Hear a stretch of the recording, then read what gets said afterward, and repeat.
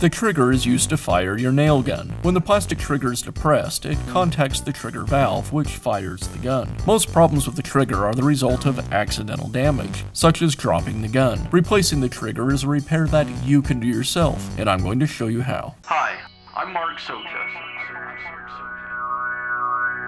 Do-it-yourself repairs like these are easier than you might think. From lawn machines to cordless drills, kitchen mixers, Outdoor grills. our how-to videos walk you through each repair from start to finish. So doing it yourself means never having to do it alone. Let's get started. I'll begin by removing the magazine.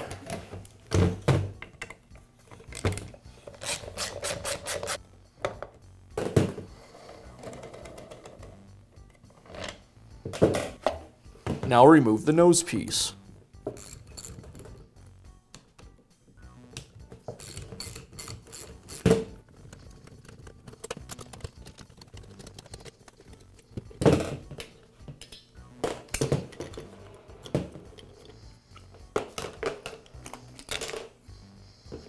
Now I'll remove the safety linkage and the trigger.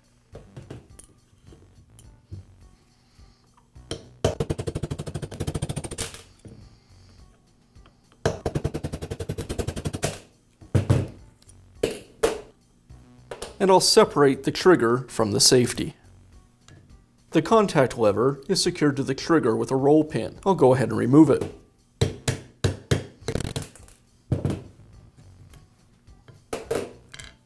Now I can replace the trigger. Now I'll place the contact lever inside the trigger and secure it with the roll pin. I'll use my punch to align the two parts.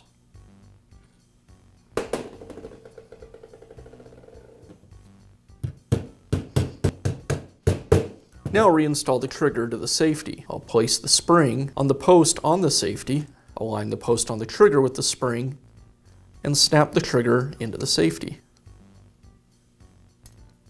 Now this assembly can go back into the gun.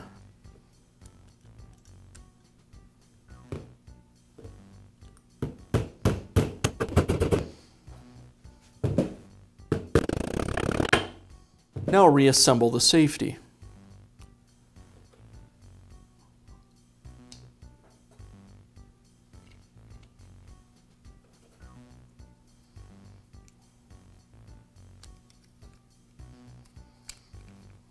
I'll make sure the small O-ring for the air feed to the piston is in place, and then reinstall the nose piece. I'll secure the nose piece with the screws and bracket.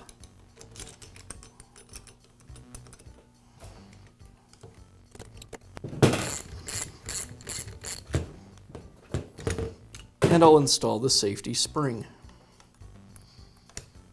and the cover.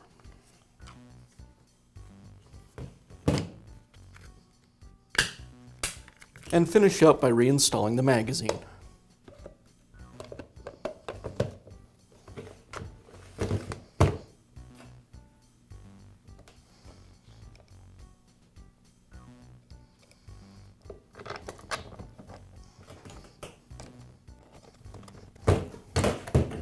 And now you can replace the trigger on your nail gun. Be sure to check back often for new videos and expert advice. If you found this video helpful, give us a thumbs up.